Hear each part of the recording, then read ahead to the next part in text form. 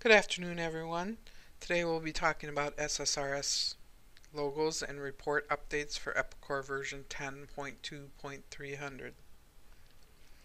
Epicor has made it easier to update standard reports in Epicor in version 10.2.300. Today I will show some examples of the tools that Epicor offers to edit SSRS reports. SSRS stands for SQL Server Reporting Services, by the way.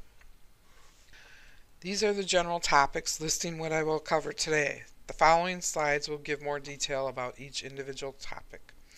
I will be covering user account security access, adding logos to Epicor standard reports, downloading standard reports for editing, uploading standard reports for general use, and then system monitor and designing your SSRS reports. Covering these topics for everyone will give a better understanding of how things have been enhanced and changed in Epicor version 10.2.300. User account security access. In order to use the new options for SSRS reports in Epicor 10.2.300, the logged in user will need to have the option checked in user account security maintenance that will allow them access to SSRS Report Designer. This checkbox will need to be checked for the user. Without this box checked, the user will not be able to use all the built-in tools that allow editing of the SSRS reports within Epicor. Adding logos to Epicor standard reports. Now, in Epicor 10.2.300, you can use the menu items of image maintenance and report style maintenance to add logos to your SSRS reports. First, you'll import an image in image maintenance menu item. The standard image size placeholder that Epicor is using is a width of 2.409 inches and a height of 0.533 inches according to the Epicor documentation. So you can give your image any name that you'd like to, and then you would browse to the location of your image to import it and bring it into Epicor. Adding the logos to the Epicor standard reports.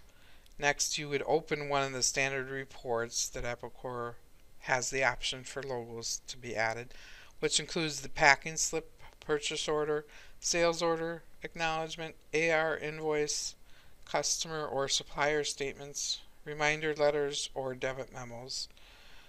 You would open them in report style maintenance. Then you select the standard report in the tree view on the left hand side, and then navigate to the companies and images tab on the right hand side. Choose which company, in this case Epicor Education, that would use the logo and that you have an image in image maintenance, and click the retrieve button. Once the row is shown, double click the image column to search for the image you want to attach to your report, because you could have more than one image listed in your Epicor Education environment. Now you would go to the Epicor menu item that includes that standard report. In this case, we're printing the packing slip, so you would go to customer shipment entry and print a packing slip or customer shipment tracker and use the standard report style, and then you can print preview and see the results once you've added your logo. Next, you'll be working on downloading your SSRS reports for editing. So since system reports are not able to be changed, you'll make a copy of the standard report style. So you can copy a standard report by going to the report style maintenance and actions and then choosing copy report style. Your copy will be placed in your SSRS Server Reporting Services portal web page.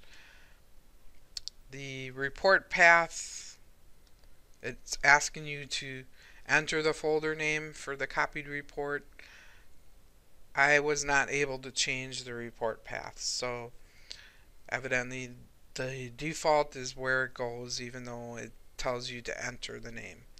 And then click your copy option. So next you would open the menu item that uses your report style and choose your new report style and click the icon to generate for design. So Epicor now added the ability to generate a report for design only. The print dialog box now includes a new icon to generate for design. After you choose that option, the report is shown in System Monitor on the History tab. Be sure to select your report style. In this case, it's the copy of the standard report.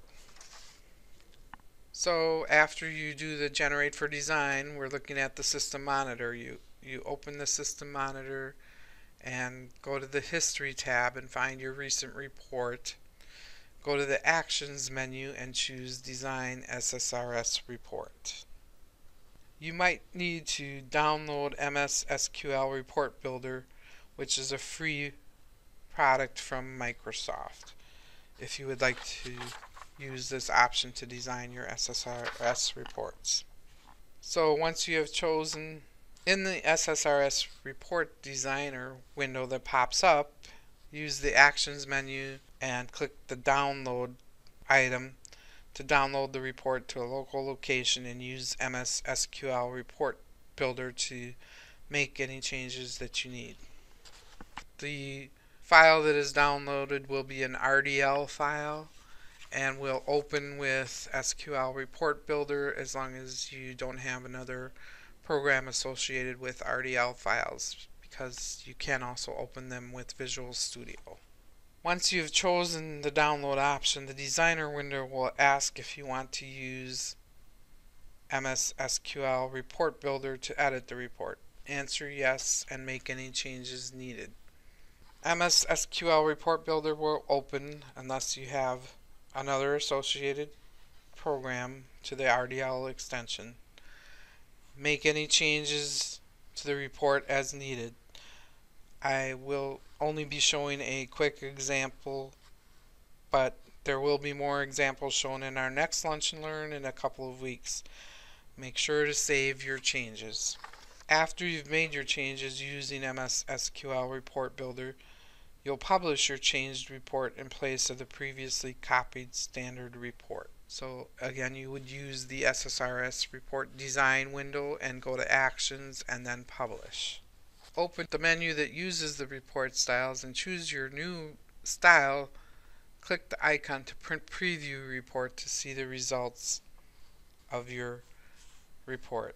In this case, open customer shipment entry and print a pack slip with your new report style. Take a look at your previewed report and verify that you see the changes that you made. In this case, I just entered my initials above the logo as a quick change to our report. The actual work of changing items in your new report style will be done using the MS SQL Report Builder. Start simply with the examples listed here. You may be able to figure out how to add these items on your own or by using another report that includes the same change that you're looking for, and then viewing the report as an example to add the same data to your report. Move on to more complex items. Again, you can view similar reports to get some ideas, or search online for resources for using MS SQL Report Builder for creating formulas, adding fields, and conditionally hiding rows, for example. Mostly the IT staff will be making changes to these reports, and sometimes also power users as long as they have the needed permissions. However, any of you listening to this presentation will probably have a better understanding of how things work behind the scenes and how you can provide more information to the report writers about your required changes, knowing how these tools work. Feel free to review any more of our presentations on our YouTube channel. Thank you.